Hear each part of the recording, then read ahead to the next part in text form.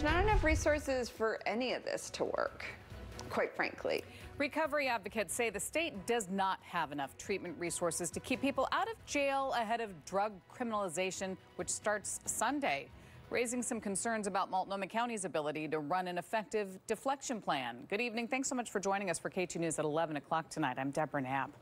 The new law taking place Sunday will give counties the option to deflect substance users away from the criminal justice system and into treatment.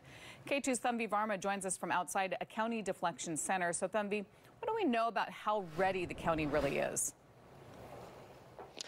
Well, Deb, this deflection center is not going to be open on September 1st, though Multnomah County Chair Jessica Vega Peterson has assured the community that there will be mobile providers for deflection, though advocates are skeptical.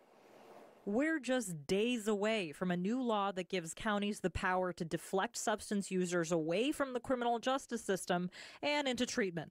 Though the question on the minds of many in the recovery community is, how is this even going to be possible? What we need is more medical detox. We need more housing. We need more outpatient. We need more inpatient treatment. We need more wraparound services in general. Without that, it doesn't matter what your deflection program looks like because we have nowhere to deflect them to.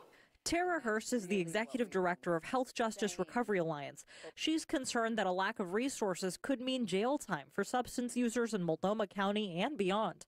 She's not the only person in the recovery community to share these views. We are lacking treatment beds, we're lacking housing beds, and we're lacking staff in order to expand these services. We took these concerns of these advocates to Multnomah County Commissioner Sharon Myron. They're saying there's not enough resources to do any kind of deflection here in the county. Would you agree with that? And if so, what happens next?